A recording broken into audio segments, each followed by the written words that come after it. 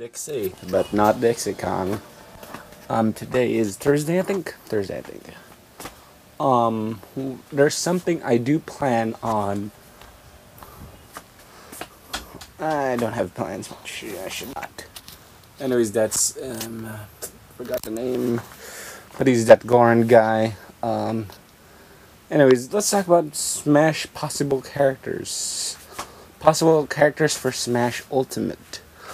I think I've talked about it before, but there are a lot of rumors about one of them being Banana Waddle Dee.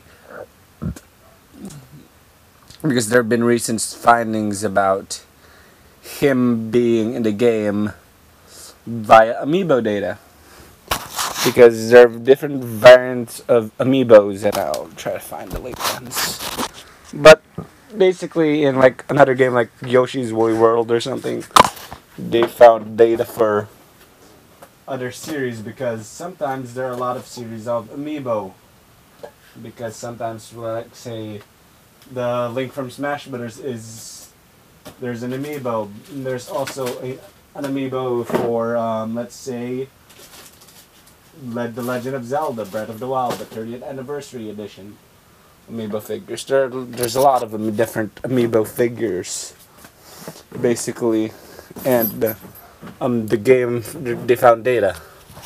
Let's see if there's Smash Bros. Figures there. They've basically found data for other characters, so that's unique. Oh my god, I don't know where they put it. Alright. So yeah, basically they found some characters there.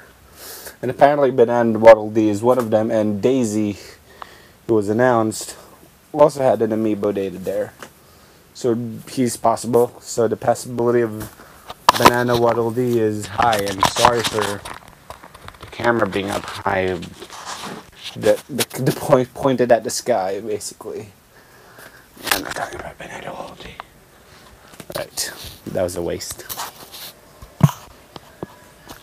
I shouldn't have talked about Smash again. Yeah, the vlog was mostly about Smash, but since it's pointed at the heavens, not pointed at the ceiling, pointed at the top, basically. You gotta get better framing, better preparedness is a must.